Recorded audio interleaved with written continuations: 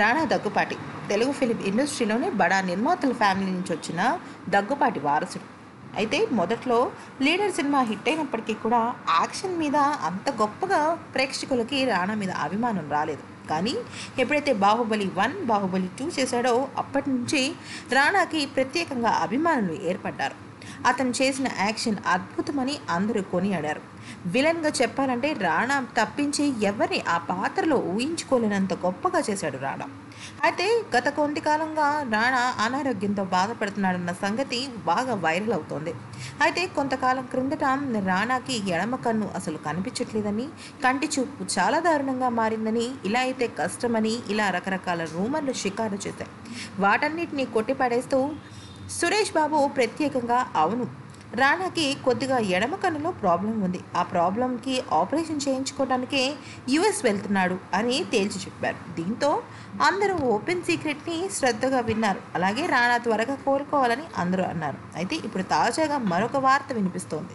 అదేంటి అంటే రాణాకి కిడ్నీలో కూడా ఏదో సమస్యలు ఉన్నాయని, కిడ్నీకి సంబంధించిన చికిత్స కోసం తను వివిధ దేశాలు వెళ్తున్నాడని తెలుస్తోంది. అయితే తను ఎక్కడికి వెళ్ళాడు అంటే సింగపూర్లోని రజనీకాంత్ చేయించుకున్న హాస్పిటల్కే వెళ్తున్నాడని, అక్కడ కిడ్నీకి సంబంధించిన కొన్ని శస్త్రచికిత్సలు మరియు నార్మల్ చికిత్సల కోసం వెళ్ళాడని ఇప్పుడు తాజాగా ఒక వార్త చాలా వైరల్ అవుతోంది. అయితే దీనిలో ఎంత నిజం ఉందని తెలియదు, కానీ తను మాత్రం అనారోగ్యంతో చాలా ఇబ్బందులు పడుతున్నాడన్న సంగతి మాత్రం సుస్పష్టంగా తెలుస్తుంది. ఇక అంతేకాకుండా రాణాకి సంబంధించి సురేష్ బాబు చాలా దిగులు పెట్టుకున్నాడని, అవకాశాలు వస్తున్నప్పటికీ కూడా తన ఆరోగ్యం సహకరించకపోవడంతో తను చాలా వెనకపడ్డాడని తెలుస్తోంది. అయితే సురేష్ బాబు రెండో కొడుకు ఈ మధ్య కాలంలోనే అభిరామ్ మరియు శ్రీరెడ్డి వివాదం వీరిద్దరిది బాగా ముదిరి పాకన పట్టి ఆ మధ్యకాలంలో చాలా వెర్రితలలు వేసింది.